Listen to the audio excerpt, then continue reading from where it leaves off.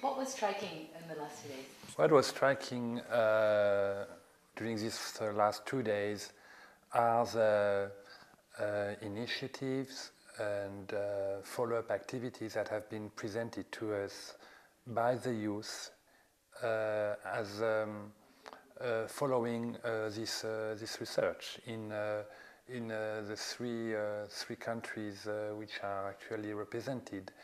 I would like to mention the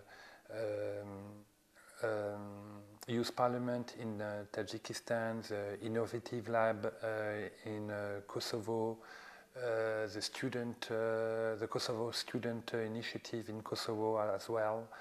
I mean, a lot of things have actually already resulted from this research, and this will continue because at the moment the groups have been formed and the participants are discussing the way forward and how can we actually build on this process, on the results of this research to actually move forward to go to scale, to amplify the activities that are already taking place.